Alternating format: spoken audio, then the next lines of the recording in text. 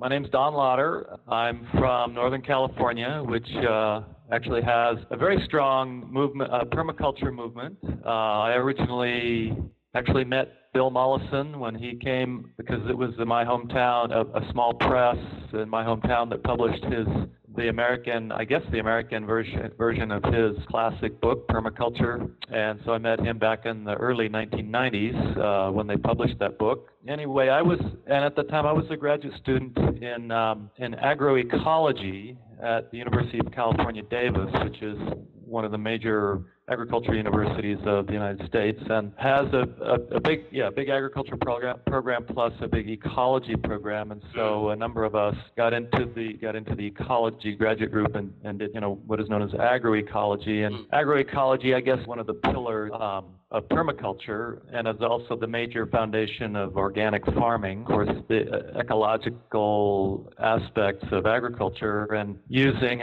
the principles of ecology to grow our food instead of just bringing in pesticides and chemicals to the system, which has been the basis for modern agriculture. So, as a graduate student, I was always my community was of students, both undergraduate, graduate, and graduate, as well as non-students, was the sustainable living systems students. We were doing, there was a lot of activity doing all sorts of different things in sustainable living systems, and so.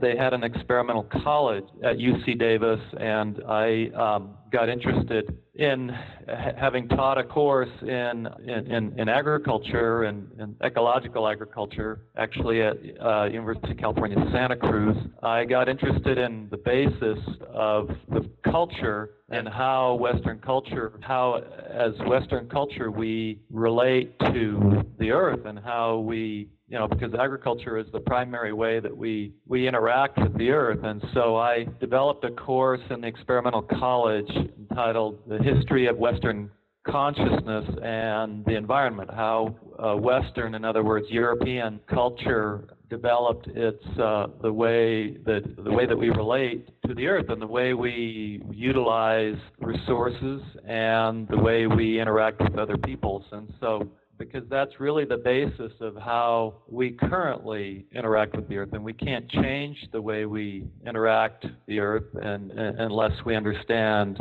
the past of how we developed the exploitative approach that we took so far in all of our country, Europe, the U.S., Australia, different countries. And so that course started a back prehistory and evolution of human evolution, and went to the Christian traditions and of domination of other forms of life, and all the way to quantum consciousness and things like that. And from that course, I realized in Western society, individuals don't really have a way of understanding or grasping how we as individuals, how we interact with the earth and what our impact is. And we don't really have a tool for that. And that is when the EarthAware and Enviro account, the personal environmental impact accounting system that I developed into software. I developed that back in 1992 and developed the EarthAware software. Well, I lost my shirt on it because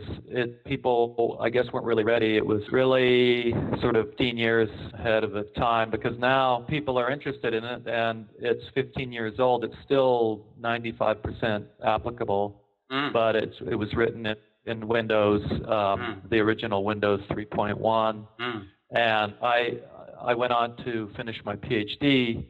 and I've completely abandoned programming, and I'm not going to go back to that. So the original, the EarthAware software, which you can download from my website, donlauder.net, DONLOTTER.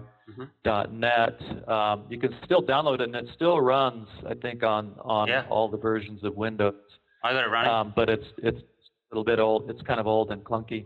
Yeah. So that concept of the personal environmental impact accounting, that methodology grew out of that course on history of Western consciousness, because we haven't, and we still don't really have a grasp of how what our impact is. So people would do a lot of, maybe meditate under a tree, and then fly to India and back, maybe even as a family.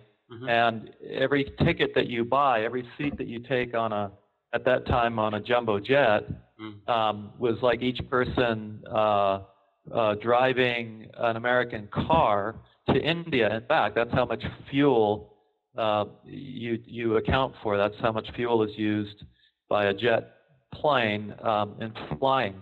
And it's now down to, when you buy a ticket now on a plane, it's like driving a smaller car, but it still takes about the same amount of gas, of petrol as driving a car. Each person driving a car. So like if you're a family of three, that's like driving 3 cars to India and back. And this really shocked people, because here they were, they were taking a bag to the market, the grocery store, and instead of, using a plastic bag. And then when they did my program, EarthAware, here was this huge glaring environmental impact of their flight to India, their vacation to India. And so some people just didn't want to deal with that and still don't. And others, I encourage people to just take it into consideration that, to put things in perspective. And so that is basically kind of what EarthAware did. It took every aspect of someone's life, and not just energy use either. It was also things like people would buy exotic pets, and some of these pets were actually taken from rainforests